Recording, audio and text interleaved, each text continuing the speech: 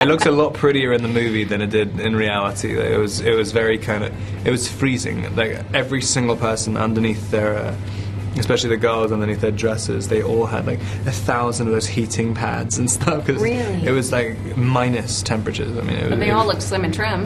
Yeah, it keeps you like completely tense the whole time.